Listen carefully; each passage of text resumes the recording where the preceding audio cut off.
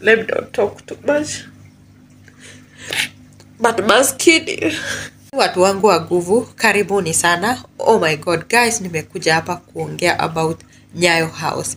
Yani kuchukua passport ni kama kwenda US. Kuchukua passport yani sijui imekuwa ni nini. For sure, imagine mtu anakaa 1 year. Whole 1 year mtu aliapply passport na bado mpaka saizi hajapata passport yake. Like mtu kama hana pesa za kuhongana, Mkenya mwenye hana kitu, Wakenya wenye wanaenda Saudi Arabia, Wakenya wenye wana travel kutafuta makazi na huku Arabuni koziani, Kenya hata kukula ni shida. Kupata passport ya kutravel, passport yenye inafaa kukuwa mtu alipia 4,500 na hiyo inaishia hapo. Yani inakuwa watu wanaripa more than 50k kupata passport. For sure, I don't know where we are going. Like, government ya Ruto, for now, I have never talked about this government because mimi spendi siasa. Mimi ni mtu moja spendi siasa hata kidogo. But this is so sad. Kuona like mtu anaenda kuchukua passport. Ukweli government wamesema vizuri. Kuwa passport, ukitaka kuchukua passport, ukiwa na 4,500, uko na passport. But unapata kuwa mtu akienda pale akihongana ndio tu anapata passport. Kama una pesa ya kuhongana, wanasema kuwa machini zimeharibika.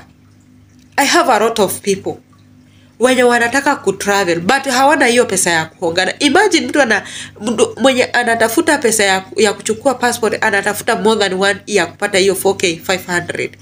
Alafu afike pale na hizo pesa za kuchukua passport, at least ndio atafute kazi huku Arabuni, aweze kulisha familia yake. But akienda pale anaitishwa 30k, 50k. Ati ndio atolewe passport. Na kama si hivyo mtu anachapa mwaka mzima. For sure, I don't know where we are going. Like Kithure Kindiki alisema hiyo ni Nyayo House inafaa kukiriniwa yote. But where mpaka wa leo. Yani watu wanaenda Nyayo House, watu wanaenda kuria hapo. Let me tell you, it's so sad. Like imagine mtu anatoka na huko, anataka kwenda kurenew passport yake. Lakini unapata mtu akipeleka passport yake ndio at least aende ya renew, anaenda anakaa 1 year akigoja kurenew passport. I don't know where we are heading to. Yani Kenya yetu hakuna ofisi ya gava unaweza ingia usaidie kama huna bribe. Kila kitu, good conduct ni bribe. Ukitaka birth certificate ni bribe. Yani kila kitu Kenya ni bribe.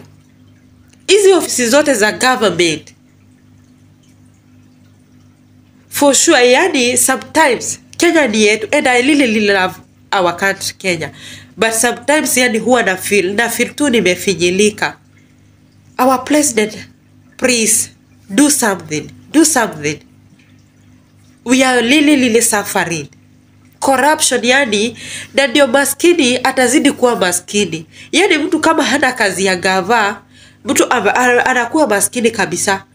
Cause mtu mwenye ako na kazi ya gava, kila ofisi, ukienda hospitali za gava, ni upate dawa, lazima ubribe, lazima upeane pesa.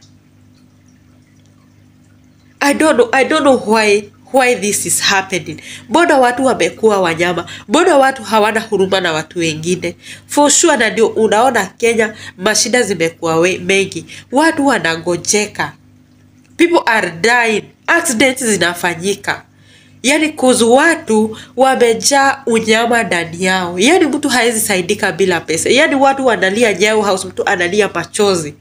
Amegoja passport yake mwaka mzima. Anataka at least a travel juu ya ile shida amepata Kenya. But haezi saidika bila hizo pesa za kubribe. It's really sad. May our president do something. Because hata Kithure Kindiki vyenye alisema hivyo, hakuna kitu ilifanyiwa. It's really sad. Yani unapata ati mtu akitoa 50k, anapata passport na 3 days. Sasa maskini na ndio maskini anazidi kukua maskini. Government ya hasura. Ruto alipromise kuwa atakuwa there for watu wenye wana haso. But watu wenye sasa wako kwa serikali ndio tu wanafaidika. Cause maskini tu akienda pale, hata kama ni kuchukua hiyo good conduct, aende akatafute kazi. Haezi pata ati mtu good conduct tulikuwa tunalipia sijui kama ni dhao. Saizi mtu anaenda unalipa hiyo dhao ndo unalipa 10k juu ndio upate good conduct. For sure it's really sad. It's really sad. Mungu tu asaidie umaskini wa Kenya. Cause I see those people who are in government, they don't care about people of Kenya. For sure. And for me, I always feel sad. Unajua like, let me tell you guys. Nachani niongee ukweli. Like mimi singe travel huku Arabuni. Mimi nilikuwa na kazi yangu. Nilikuwa nachapa kazi tu vizuri Kenya. But let me tell you guys, venye tulichagua Kidero. I'm talking about Kidero. Venye tulimchagua governor wa Nairobi. Kidero nakumbukanga vizuri sana. Alikujanga Ngara. Akatusalimia vizuri na mkono. Anakuja anasalimia kila mtu na mkono. Akituambia tumchague. Mimi nikaenda nikapiga kura yangu na nikachagua Kidero. But let me tell you guys. Venye tu Kidero aliingia hivi akasema Nairobi watu wasafishwe wote. Wenye walikuwa hawkers. Na mimi alikuja alinisalimia nikiwa hawker Nairobi. Akasema kuwa watu wakuja wafagiriwe wote au hawkers wote walikuwa huko. Na hakuna mahali tulipewa kwa kwenda kufanyia kazi. Tulifagiliwa wote, acheni niwaambie, tulipigwa 3 months kufukuzwa Nairobi kama umbwa. Yani ulikuwa tu unaenda unaekelea. Nakumbuka kuna watu mpaka walichomwa visu. I do remember that time. Na those city councils people wa Kidero. Cause yani maskini hana kwake. Haezi fanya maskini afanye kazi. Mimi hata nilikuwa najiuliza, si hata hao wangepewa tu at least wakuwa wanalipia wapewe like kwa siku wanalipia 100, tunalipia 100, but where? Yani ni kukuja kufukuzwa kama umbwa na hakuna kitu kunafanyiwa. Ati tuseme that place kuna kitu itafanyiwa, hakuna. Sasa maskini, na ndio unaona mpaka kumekuwa na wezi wengi sana Kenya. Yani corruption imeenda juu, uhalifu umeenda juu, hakuna peace, kila wakati watu ni kuuana cause watu wako na depression.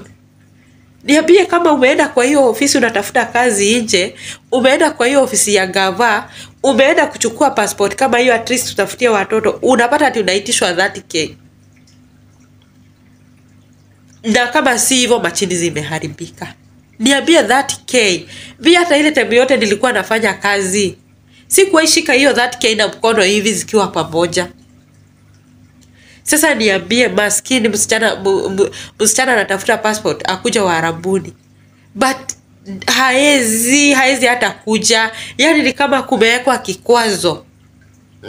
Maskini azidi kukua maskini. Sometimes achani nisiongee sana because yani I feel a lot of pain. Kuna watu wengi wananikujia like wananiambia what can I do? Lucy nifanye nini? What can I do? Ndio at least nipate passport. Na mimi sasa nitamwambia nini? Namwambia watu wanahongana. That's what people are doing. Cause huwezi pata passport bila kuhongana. Lazima utoe pesa. La si hivyo utakaa miaka. You can stay even 10 years without getting passport in Kenya. It's really sad. Corruption. Yani hiyo Nyayo house. Yani kutoka kwa barabara tu ukiingia hivi, ofisa wanakuanga wamekukondolea macho hivi. Utoe pesa. Na nakwambia kuna watu wengi sana wametoa pesa na mpaka wareo wamespend 5 months, 6 months na wajaipata hizo passport. Na walitoa pesa ya kuhongana. So it's really sad. Au watu wanafaa wote wafutwe kazi na kuajiliwe watu wengine wapya. Na like that place, hiyo place hata wanafaa kukua like uwa wanabadilishwa, si wakae tu hapo. For sure. Na si huko tu, si Nyayo house tu, but I'm here for Nyayo house. Huko watu wanaendaga kuchukua passport, but Kenya yetu ofisi zote za government sijui ni ofisi gani unaweza ingia hivi usaidiwe bila bribe. Labda upatane tu na mtu wa Mungu. And it's really, really sad. I always feel bad to see where we call home, where we can be helped. Ukienda kupata mtu, yani unafikiria ni sister yako, anafaa ako pale akusaidie, uko mgonjwa, but you have to pay for you to be treated. Na huyo mtu analipwa na serikali. We are paying tax. Kila siku tunalipa tax. Na ndio unaona unga iko juu 200. Why? Because tunalipa tax. Huyo mtu analipwa na serikali. All people who are doing businesses in Nairobi, they are paid for the licenses. Huh? Kila mahali serikali inachukua pesa. Na hongo juu. For sure, I don't know where we are heading. I pity those poor people. I feel very, very bad. Because hata mimi singekuwa hapa. I'm not supposed to be here working as a house girl in a foreign country, being abused in here. Because kazi yangu iliharibiwa. Nilikuwa nafanya kazi, at least nilikuwa nakula na nakunywa. But those people wakakuja wakaniharibia kazi yangu. For sure, even I remember I said I will never vote. Why? Because mnavotia mtu, mnapatia cheo, akienda huko anawasahau. Mtu mwenye alikuja akiwasalimia na mkono akiwaambia umpatie kula, anaenda anawasahau. Bahali ulikuwa unapata unga. Let me not talk too much. But maskini. Sijui maskini Kenya.